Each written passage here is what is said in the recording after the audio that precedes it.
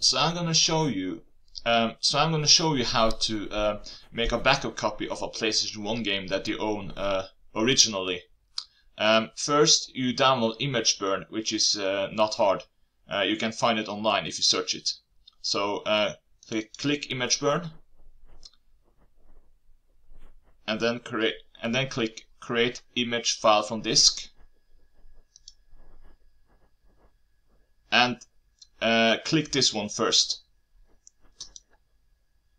and it will read the disk.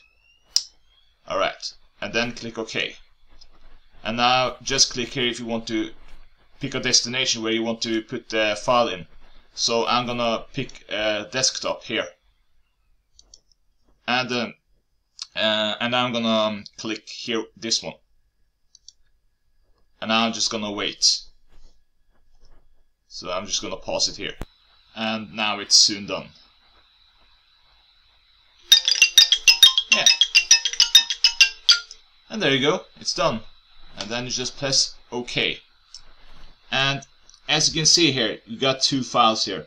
And here is the very important thing here. I heard that you must not change the main file or the file name. What you can do though is, in this case, I actually made a copy of Metal Gear Solid 1, the disc 1 of it. So what you can do is you can do it like this, disc 1.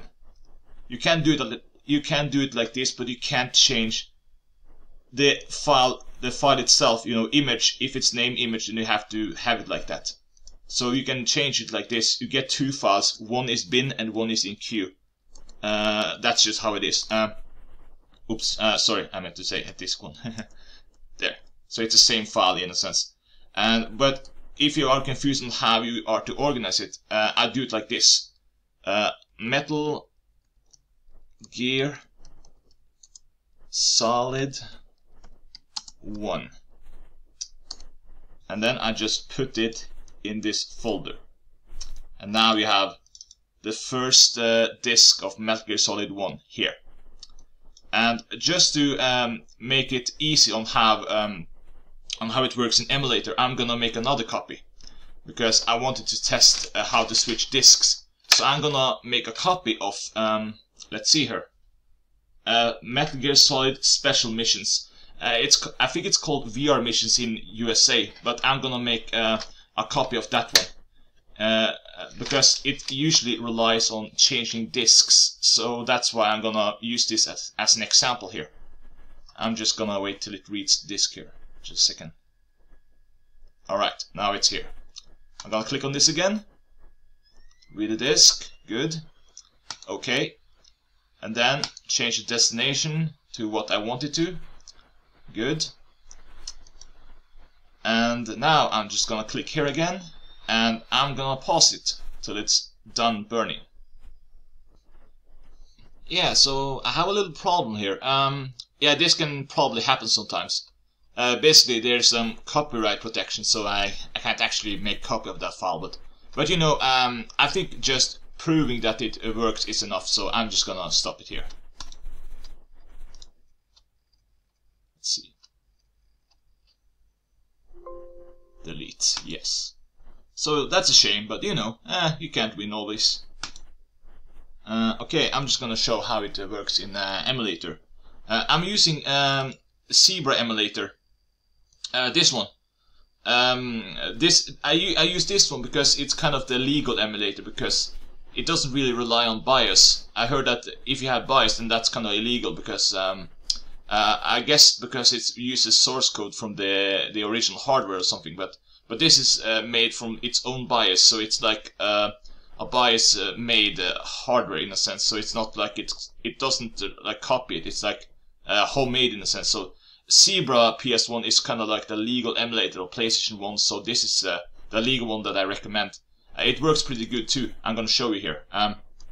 First of all, I'm just gonna show a little bit of controller, because first of all, it shows you what you use, like up, left, square, circle. So you're gonna get the idea of where you should map it if you were to map it. But don't be tricked here, because you're supposed to click here, Control 1, and then you just map it with the with whatever you have on inputted.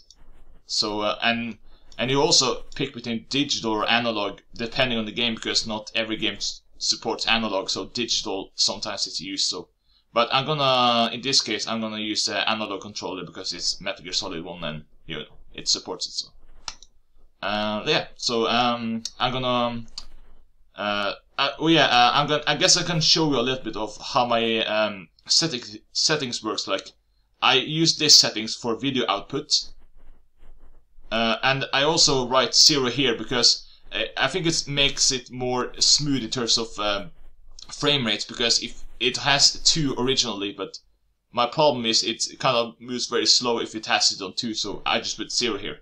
So that's my video output. And then I'm going to show you my settings for sound output. And I usually have it on 1, 1, 1, 1, 1, 1 all the way. And that kind of works actually. But now that I show this, I'm going to open the game. Here you have 2 solutions here. You can use it like this, or CD-ROM via image. This is kind of if you have a CD into the PC, so if you want to just run it from CD, then that's one way to do it with. But I don't recommend it because it has some load time that kind of ruins the fun of the game. So I just overall I prefer using image. But I guess if it's copyrighted game, then I guess CD is the only way to do it. So yeah, it kind of sucks if you can't take back a copy. But yeah, I'm gonna choose this one. Let's see here. I'm gonna go to where I put this. Metal Gear Solid 1. Oh yeah, and there's also this weird thing where first time running this game, you have to actually press run and power 1, and then it would do it automatically from now on this game. But for some reason, every new game has to do this when you have like a new image file for some reason. But now it works, and I'm gonna, let's see here, just show it works.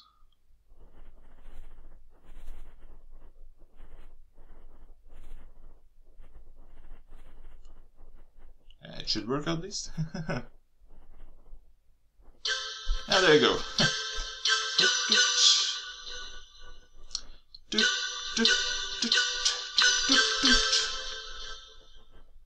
Let's see here.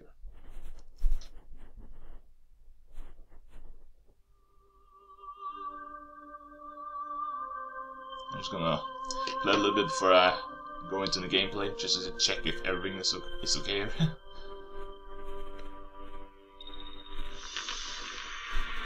Just to hear if the sound is okay.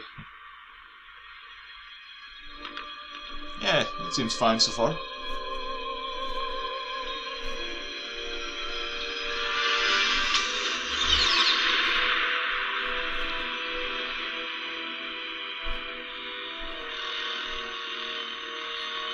The nuclear weapons disposal facility on Shadow Moses Island in Alaska's Fox Archipelago was attacked and... Yeah, it seems to work. The sound is okay and everything. I can mention one thing though. One thing that is kind of shame is the emulator doesn't support vibration. So if you expect vibration, just a second. If you expect vibration, then this game, the emulator doesn't support that. So unfortunately, it doesn't support vibration. But everything else is perfect though. But I haven't tested the analog yet, so I'm gonna do it right now.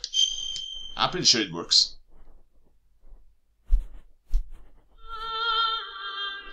Let's see here.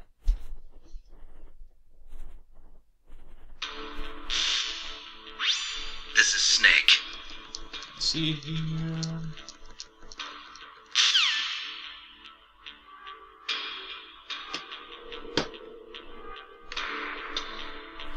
Yeah, seems to work fine. I guess you can wonder why it's a little bit slow. That's because it's you know, Europeans, we on our slow we on our slow frame rate. You know, basically in PAL version 50 Hz goes a little bit slower than the 60 Hz. So this is normal. So it's not like it's there's nothing wrong with this. It's just the way that that the PAL discs or frame rate works like in terms of 50 Hz. So that's just normal in terms of our region of the game. So I'm gonna play a little bit. Let's see. Let's see.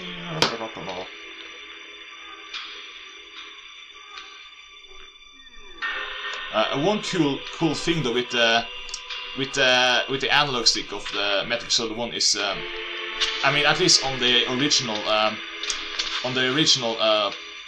PlayStation 1, is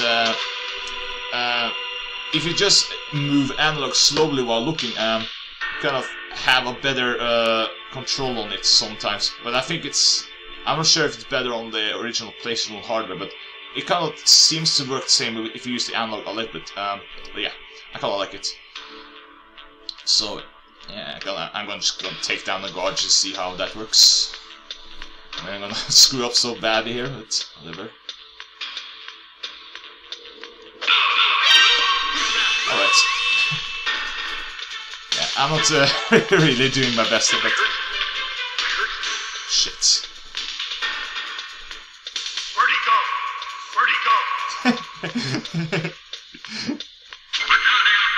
Okay. I think that's enough. So yeah, that's one way to do it. And the reason why I mentioned, let's see here. Oh, sorry, wrong. Here. That's why one of the reasons why I mentioned why you should not rename the file here. You know, this case. If this is just a default file, then don't change it. But you can add this one, so we can distinguish. So that doesn't hurt if you want to change disks. The problem is if you change the raw file of the file, then I heard that's gonna create problems. So never change this part. You know, the raw file name. But you can always add something after it. That's totally okay. So yeah, I hope that this helped you with backup files. It kind of sucks though that I couldn't make backup file of this Metal Gear Solid special missions, or VR missions as it's called in the USA. I mean, not that I need really to make a backup copy of Metal Gear Solid 1 because I already. Let's see, I already have this here, if you see it.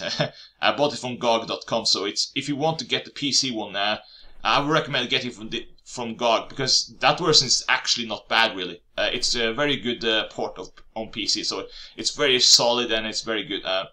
I guess the only reason why you should make a PS1 backup copy is because of VR missions, because the PC port doesn't have that. And that one doesn't work. I mean, you can play it probably. I'm gonna test just to see. I'm gonna shut it down a little bit here, and I'm gonna put the VR missions discs inside. I'm gonna shut it down. It's already inside, okay. And just to see if it works, at least if you can play it, even if you can't make a backup copy. I'm gonna show you here. Just a second. Alright, I open CD-ROM via SPTI. And then I'm gonna go to here. I don't remember what I clicked on, but I'm gonna click on this one just to see. It seems to work. I guess I don't really know what to click on, but I'll just click on something and see if it works. But let's see here. Yeah, it works. Okay, so we can run it, but you know, you can't make backup copy if the burning software just doesn't allow it, because it's copyright protection. So it kind of sucks, but yeah. But I just wanted to show you this. So yeah, I hope this helped you, and thank you for listening, and bye.